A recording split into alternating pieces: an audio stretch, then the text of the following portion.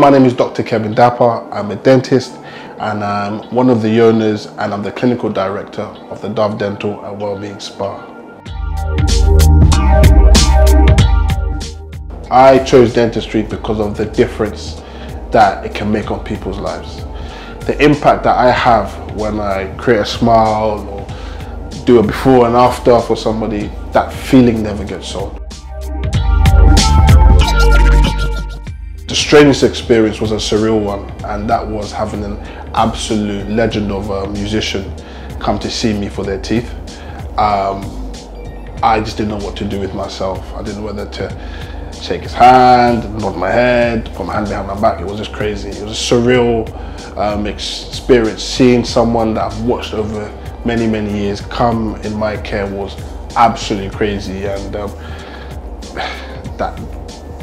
that feeling will never, even now I'm lost for words.